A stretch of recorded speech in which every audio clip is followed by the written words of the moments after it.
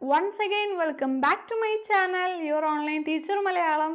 അപ്പോൾ നമ്മൾ കഴിഞ്ഞ വീഡിയോയിൽ ഈ ഒരു പ്രിൻസിപ്പിൾസ് ഓഫ് മാനേജ്മെൻറ്റിൻ്റെ നേച്ചറും മാത്രമല്ല അത് എന്തുമാത്രം ഇമ്പോർട്ടൻ്റ് ആണെന്നുള്ള ഇമ്പോർട്ടൻസ് നോക്കിയില്ലേ. അപ്പോൾ നമ്മൾ ഈ ഒരു ഭാഗത്ത് ബാക്കിയുള്ള ഭാഗമാണ് നോക്കാൻ പോകുന്നത് ഈ ഒരു വീഡിയോയിൽ. അപ്പോൾ നമ്മളിങ്ങനെ ഓരോ വീഡിയോസും പല പാർട്ടായിട്ടല്ലേ ചെയ്യുന്നത്.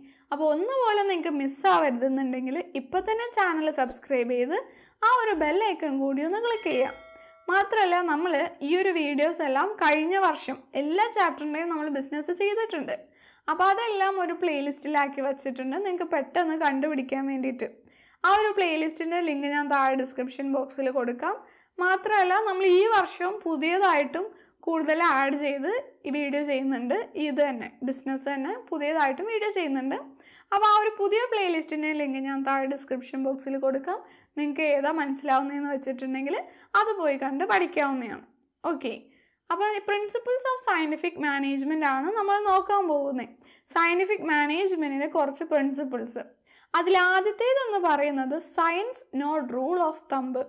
അതായത് ഈ ഒരു മാനേജ്മെൻറ്റ് പ്രിൻസിപ്പിൾസ് എന്ന് പറയുന്നത് സയൻസ് ആണ്, റൂൾ ഓഫ് തമ്പ് അല്ല. അതായത് പെട്ടെന്നൊരു എന്താ പറയുക എന്തെങ്കിലും ഒരു ഒപ്പീനിയൻ്റെ ബേസിസിലോ അല്ലെങ്കിൽ ഇങ്ങനെ ചെയ്താൽ അങ്ങനെ ആവുമായിരിക്കും, ശരിയാവുമായിരിക്കും എന്നൊക്കെയുള്ള ആ ഒരു രീതിയിലല്ല ഈ ഒരു മാനേജ്മെൻറ്റ് പ്രിൻസിപ്പിൾസ് ഉള്ളത്.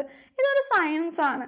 ഒരു സയൻസിൻ്റെ ബേസിസിൽ ഒത്തിരി നാളത്തെ പ്രാക്ടീസ് കൊണ്ടും അതുപോലെ തന്നെ ഒത്തിരി നാളത്തെ എക്സ്പെരിമെൻറ്റേഷൻ എല്ലാം നടത്തിയിട്ട് ഫോർമുലേറ്റ് ചെയ്തിട്ടുള്ളതാണ് ഈ ഒരു മാനേജ്മെൻറ്റ് പ്രിൻസിപ്പിൾസ് എന്ന് പറയാം. അപ്പോൾ എപ്പോഴും ഈ എന്ത് കാര്യം മാനേജ്മെൻറ്റ് ഡിസിഷൻസ് എടുക്കുമ്പോഴും ഒരു അപ്രോച്ച് എന്ന് പറയുന്നത് സയൻസ് ആയിരിക്കണം. സയൻസിൻ്റെ ബേസിസിലായിട്ട് വേണം തീരുമാനങ്ങൾ എടുക്കാനും കാര്യങ്ങൾ ചെയ്യാനും. അല്ലാതെ പെട്ടെന്നൊരു ഉണ്ടായ ഒരു ബ്ലൈൻഡ് ആയിട്ടുള്ളൊരു ഫെയ്ത്തിൻ്റെ ബേസിസിലോ അല്ലാണ്ട് കണ്ണടച്ച് വിശ്വസിച്ചോ അങ്ങനെ ഒന്നുമല്ല കാര്യങ്ങൾ ചെയ്യേണ്ടത്. സയൻസിൻ്റെ ബേസിസിലായിരിക്കണം ചെയ്യേണ്ടത്. അതാണ് ആദ്യത്തെ പ്രിൻസിപ്പിൾ. രണ്ടെന്ന് പറയുന്നത് ഹാർമണി നോട്ട് ഡിസ്കോർഡ്. അതായത് ഒരു ഓർഗനൈസേഷനിൽ മാനേജേഴ്സും ഉണ്ട് വർക്കേഴ്സും ഒക്കെ ഉണ്ടല്ലേ. അപ്പോൾ ഇവർ തമ്മിൽ എപ്പോഴും ഒരു ഹാർമണിയാണ് വേണ്ടത്. അല്ലാതെ ഇവർ തമ്മിൽ കോൺഫ്ലിക്റ്റോ അല്ലെങ്കിൽ ഇവർ തമ്മിൽ പ്രശ്നമല്ല വേണ്ടത്. ഇവർ രണ്ടുപേരും നല്ലൊരു ഹാർമണിയിൽ വേണം മുന്നോട്ട് പോകാൻ വേണ്ടിയിട്ട്. രണ്ടുപേരും ഓർഗനൈസേഷന് ഒരുപോലെ ഇമ്പോർട്ടൻ്റ് ആയിട്ടുള്ള ആളുകളാണ്. അപ്പോൾ രണ്ടുപേരുടെ ഇമ്പോർട്ടൻസ് അവർ മനസ്സിലാക്കിയിട്ട് ഒരു ഒത്തൊരുമയിൽ വേണം അവർ മുന്നോട്ട് പോകാൻ. എന്നാൽ മാത്രമാണ് ഓർഗനൈസേഷൻ്റെ ഗോൾ അച്ചീവ് ചെയ്യാൻ പറ്റുള്ളൂ. അപ്പോൾ ഹാർമണി എന്നതാണ് രണ്ടാമത്തെ പ്രിൻസിപ്പിൾ. മൂന്നാമത്തെ പ്രിൻസിപ്പിൾ എന്ന് പറയുന്നത് കോപ്പറേഷൻ നോട്ട് ഇൻഡിവിജ്വലിസം.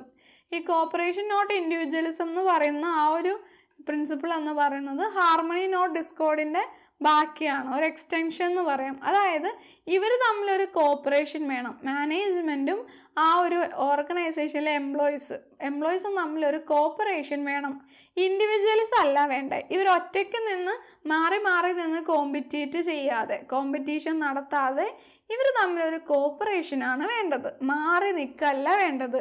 എംപ്ലോയീസിന് എന്തെങ്കിലും ഒരു ഇമ്പോർട്ടൻ്റ് ആയിട്ടുള്ള തീരുമാനങ്ങൾ എടുക്കുമ്പോൾ എംപ്ലോയീസിനോട് കൂടി മാനേജേഴ്സ് കൂടി ആലോചിച്ചിട്ട് വേണം അവരുടെ ഭാഗത്തു നിന്ന് എന്തെങ്കിലുമൊക്കെ ഐഡിയ ഉണ്ടെങ്കിൽ അത് നല്ലതാണെന്നുണ്ടെങ്കിൽ അതുകൂടി അഡോപ്റ്റ് ഒക്കെ ചെയ്തിട്ട് വേണം ഓരോ കാര്യങ്ങളും ചെയ്യാൻ വേണ്ടിയിട്ട്.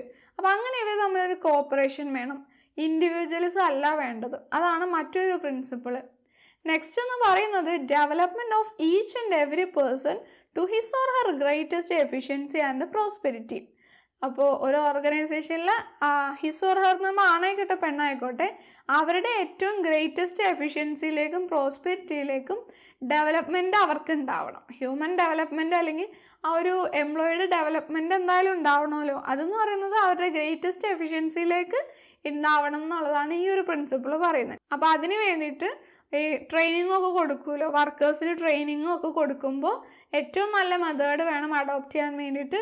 അവരുടെ പേഴ്സണാലിറ്റി ഡെവലപ്പ് ചെയ്യുന്ന അല്ലെങ്കിൽ അവരുടെ എഫിഷ്യൻസി ഒക്കെ ഇൻക്രീസ് ചെയ്യുന്ന രീതിക്കുള്ള കാര്യങ്ങളായിരിക്കണം ചെയ്യേണ്ടത്. അപ്പം നല്ലൊരു എഫിഷ്യൻ്റ് ആയിട്ടുള്ള ഒരു വർക്കറിന് ഉറപ്പ് വരുത്തണമെന്നുണ്ടെങ്കിൽ അത് ഈ എംപ്ലോയീസിൻ്റെ സെലക്ഷൻ തൊട്ടേ തുടങ്ങണം. എംപ്ലോയീസ് സെലക്ട് ചെയ്യുമ്പോൾ തൊട്ട് ആ ഒരു റിക്രൂട്ട്മെൻറ്റ് അങ്ങനെയുള്ള ആ ഒരു പ്രോസസ്സൊക്കെ തുടങ്ങൂലേ, അതിൻ്റെ ബിഗിനിങ്ങിൽ തന്നെ നമ്മൾ ശ്രദ്ധിക്കേണ്ട ഒരു കാര്യമാണ്. അപ്പോൾ സ്കില്ലഡ് ആയിട്ടുള്ള ആളുകളെ വേണം എടുക്കാൻ വേണ്ടിയിട്ട്. നമ്മുടെ ക്രൈറ്റീരിയ, ഒരു ജോബ് പോസ്റ്റ് ഉണ്ടെങ്കിൽ അതിലേക്ക് ഏറ്റവും ക്വാളിഫൈഡ് ആയിട്ടുള്ള ആളുകളെ വേണം സെലക്ട് ചെയ്യാൻ വേണ്ടിയിട്ട്. അങ്ങനെ അതാണ് ഈ ഒരു പ്രിൻസിപ്പിൾ എയിം ചെയ്യുന്നത്. അതാണ് development of each and every person to his or her greatest efficiency. അത്രയുമാണ് principles of scientific management.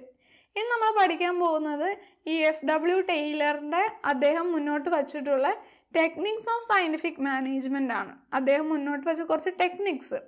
അതിലാദ്യത്തേതാണ് functional foremanship. അതൊരു ഫാക്ടറി സിസ്റ്റത്തിന് വെച്ചിട്ടാട്ടോ പറയുന്നത് ഫങ്ഷണൽ ഫോർമാൻഷിപ്പ്. ഈ ഫങ്ഷണൽ ഫോർമാൻഷിപ്പ് എന്ന് പറയുമ്പോൾ ഈ ഒരു ഫ്ലോ ചാർട്ട് അതിന് എന്താ പറയുക ഇമ്പോർട്ടൻ്റ് ആയിട്ടുള്ളതാണ്. അപ്പോൾ ഈ ഫങ്ഷണൽ ഫോർമാൻഷിപ്പിൽ പറയുന്നത് എന്താണെന്ന് വെച്ചിട്ടുണ്ടെങ്കിൽ ഒരു എംപ്ലോയി അല്ലെങ്കിൽ ഒരു വർക്ക്മാൻ്റെ കീഴിൽ 8 സൂപ്പർവൈസേഴ്സ് അല്ലെങ്കിൽ 8 ഫോർമാൻ വേണമെന്ന് പറയുന്നത്. 8 ഫോർമാൻ വേണമെന്ന് പറയാൻ കാരണം ഒരു ഫോർമാൻ എന്ന് പറയുമ്പോൾ ഒത്തിരി ക്വാളിറ്റീസ് അയാൾക്ക് വേണം. അയാൾ ഒരുപാട് ജോലികൾ ഒത്തിരി ക്വാളിറ്റീസ് വേണം. അപ്പോൾ ഈ FW ടൈലർ ഇതിനെപ്പറ്റി പഠിച്ചപ്പോൾ ഈ എല്ലാ ക്വാളിറ്റീസും ഉള്ള ഒരു ഫോർമാൻ ഉണ്ടാവില്ല. കാരണം ഒരാൾക്ക് അത്രയും ജോലി ഹാൻഡിൽ ചെയ്യാൻ പറ്റില്ല. അങ്ങനെ വന്നപ്പോൾ ഈ FW ടൈലർ മുന്നോട്ട് വച്ചൊരു രീതിയാണ് ഫങ്ഷണൽ ഫോർമാൻഷിപ്പ്.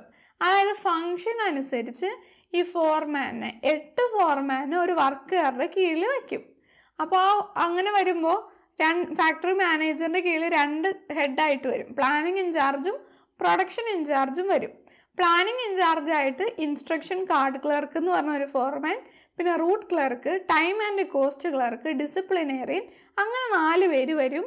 പിന്നെ speed boss, gang boss, repair boss, inspector, ഇങ്ങനെ 4 പേര്. അങ്ങനെ മൊത്തം 8 പേര് ഒരു വർക്കറിൻ്റെ വർക്ക് നിരീക്ഷിച്ചു കൊണ്ടിരിക്കുന്നുണ്ടാവും. അതാണ് ഈ ഒരു ഫങ്ഷണൽ ഫോർമാൻഷിപ്പ്.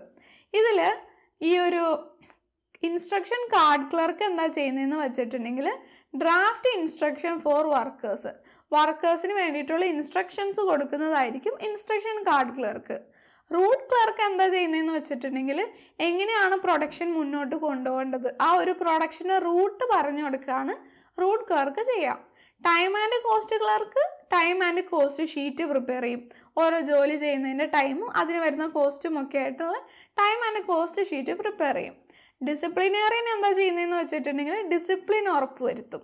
ഇനി പ്രൊഡക്ഷൻ ഇൻചാർജിൻ്റെ കീഴിലായിട്ട് ഉള്ള ഈ സ്പീഡ് ബോസ് എന്താ ചെയ്യുന്നതെന്ന് വെച്ചിട്ടുണ്ടെങ്കിൽ കറക്റ്റ് ടൈമിൽ ജോലി ചെയ്ത് തീർക്കുന്നുണ്ടെന്നുള്ളത് ഉറപ്പ് വരുത്തും. ഗ്യാങ് ബോസ് എന്താ ചെയ്യുന്നതെന്ന് വെച്ചിട്ടുണ്ടെങ്കിൽ വർക്കർക്ക് വേണ്ട മെഷീൻസും ടൂൾസും എല്ലാം റെഡിയാക്കി വയ്ക്കും. ഈ റിപ്പയർ ബോസ് എന്താ ചെയ്യുന്നതെന്ന് വെച്ചിട്ടുണ്ടെങ്കിൽ ഈ വർക്കേഴ്സിന് വേണ്ടിയിട്ടുള്ള ഈ വർക്കിംഗ് മെഷീനൊക്കെ ഉണ്ടല്ലോ അതിൻ്റെ എല്ലാം വർക്കിംഗ് കണ്ടീഷൻ ഉറപ്പ് വരുത്തും. പിന്നെ വരുന്നതാണ് ഇൻസ്പെക്ടർ. ഇൻസ്പെക്ടർ എന്താ ചെയ്യുന്നതെന്ന് വെച്ചിട്ടുണ്ടെങ്കിൽ ക്വാളിറ്റി ഓഫ് വർക്കിൻ്റെ ക്വാളിറ്റി ഉറപ്പ് വരുത്തും. അപ്പോൾ അങ്ങനെ വന്നപ്പോൾ 8 ഫങ്ഷൻ ആണല്ലേ ഉള്ളത്. അപ്പോൾ 8 കാര്യം ഒരാളെ കൊണ്ട് ഒറ്റയ്ക്ക് ചെയ്യാൻ സാധിക്കില്ലെന്ന് FW ടൈലറിന് മനസ്സിലാക്കിയതുകൊണ്ടാണ് അദ്ദേഹം ഇങ്ങനെ ഒരു ടെക്നിക്ക് ഉപയോഗിച്ചത്. അപ്പോൾ അങ്ങനെ വരുമ്പോൾ ഒരു വർക്കറുടെ കീഴിൽ 8 പേരുണ്ടാവും ഒരാളെ ശ്രദ്ധിക്കാൻ വേണ്ടിയിട്ട്. അങ്ങനെ വരുമ്പോൾ എന്താ പറയുക, ഒരു ഫോർമാൻ എന്ന് പറയുമ്പോൾ ഒത്തിരി ക്വാളിറ്റീസ് ഉള്ള ഒരാളായിരിക്കണം. അപ്പോൾ ഒരാളെ കൊണ്ട് ഇതെല്ലാം മാനേജ് ചെയ്യാൻ പറ്റാത്തത് കൊണ്ടാണ് ഇങ്ങനെ ഒരു ടെക്നിക്ക് FW ടൈലർ മുന്നോട്ട് വെച്ചത്. രണ്ടാമത്തേതാണ് standardisation and simplification of work. Standardisation എന്ന് പറഞ്ഞിട്ടുണ്ടെങ്കിൽ it refers to the process of setting standard for every business activity. എല്ലാ ബിസിനസ് ആക്ടിവിറ്റീസിനും ഒരു സ്റ്റാൻഡേർഡ് വയ്ക്കാം. അതാണ് സ്റ്റാൻഡേർഡൈസേഷൻ എന്ന് പറയാം.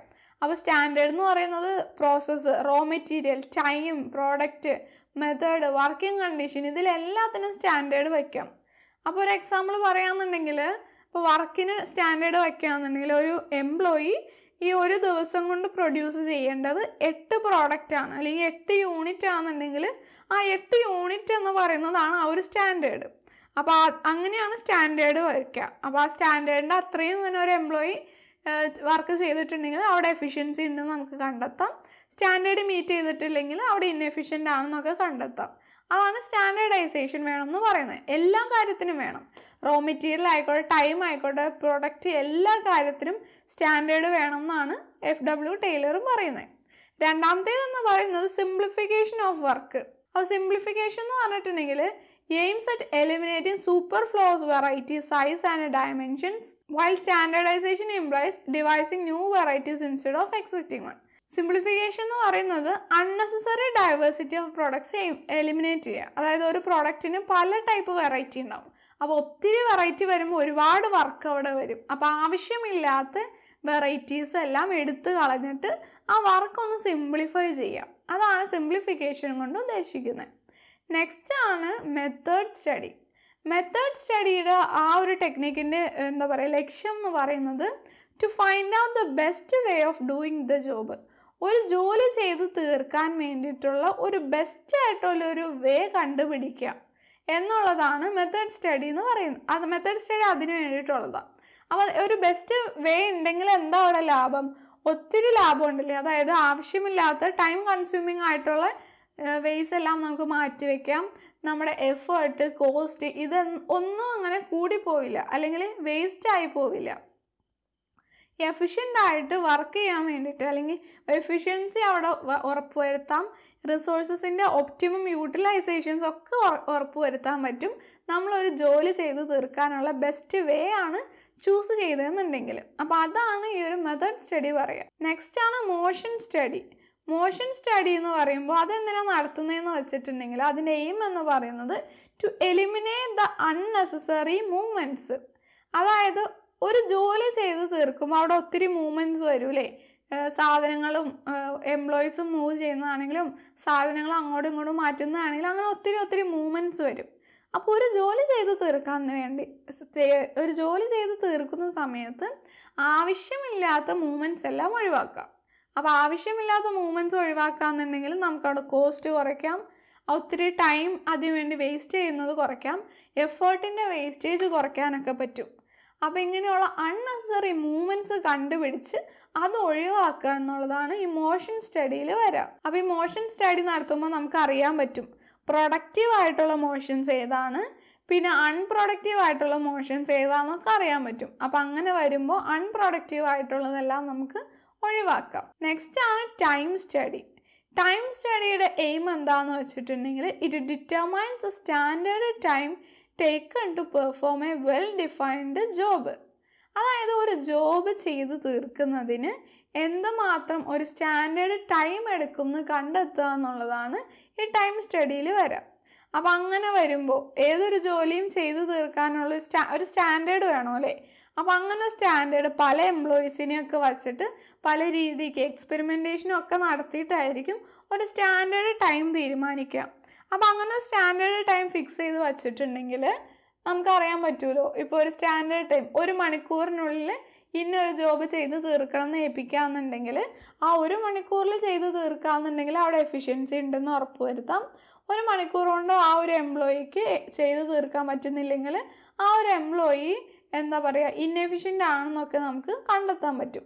അപ്പോൾ അതിന് വേണ്ടിയിട്ടാണ് ഈ ടൈം സ്റ്റഡി. അതായത് ഒരു ജോബ് ചെയ്ത് തീർക്കുന്നതിന് എന്തുമാത്രം സമയം വേണമെന്ന് കണ്ടെത്താൻ വേണ്ടിയിട്ടാണത്. അപ്പോൾ ഒരു ജോബ് ചെയ്ത് തീർക്കണേ എന്തുമാത്രം ടൈം വേണമെന്ന് അറിയുമ്പോൾ നമുക്കറിയാൻ പറ്റൂലേ. അപ്പോൾ ഒരു ജോലി ചെയ്യാൻ ഇത്ര സമയം വേണം, അപ്പോൾ എന്തുമാത്രം ജോലിക്കാരെ വേണം, എന്തുമാത്രം സമയം വേണം ഒരു പ്രോജക്റ്റ് കംപ്ലീറ്റ് ചെയ്യാൻ, ഇങ്ങനെയുള്ള കാര്യങ്ങളൊക്കെ അപ്പം നമുക്ക് അറിയാൻ പറ്റും. നെക്സ്റ്റ് ആണ് ഫാറ്റിഗ് സ്റ്റഡി. ഫാറ്റിഗ് സ്റ്റഡി പറയുകയാണെന്നുണ്ടെങ്കിൽ A person is bound to B feel tired physically and mentally if he is not resting while working അല്ലേ.